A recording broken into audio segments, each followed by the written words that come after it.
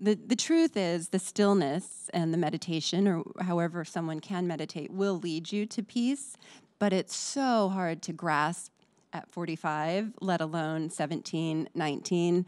And so what we tried to do, we're sprinkling tools that help me for her generation, and hopefully a way that her generation can understand.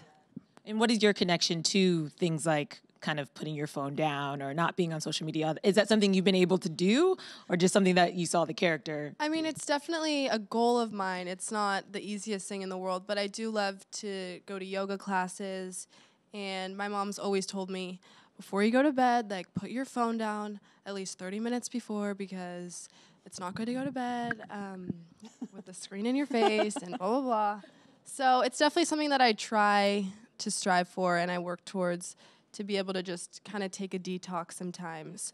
And I also think when you're around people that you can just have fun with, like your friends, you don't need to be on the phone all the time. So it just depends. I think, like you said, the main character so much is what I would strive to be at that age, and what you would hope to be, right? So she comes to this really cool realization that at any age we hope to come to.